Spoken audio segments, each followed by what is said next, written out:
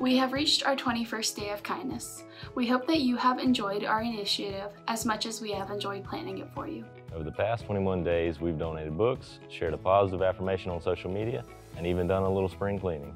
We've also recognized our teachers, essential workers, and even our postal workers.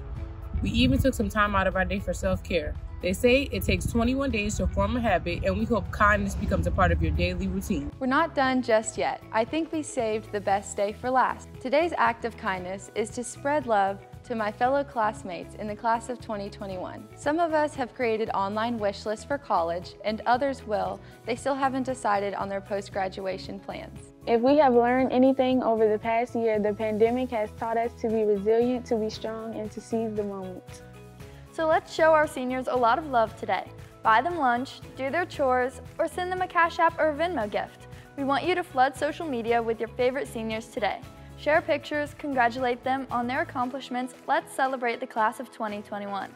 After all, we deserve it. Please be sure to include our hashtags on your post. Hashtag #BeKindGeorgetown, hashtag 21 Days of Kindness.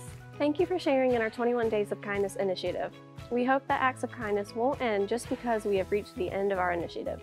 Remember, kindness is seeing the best in others when they can't see it in themselves. It costs nothing to be kind, but it means everything.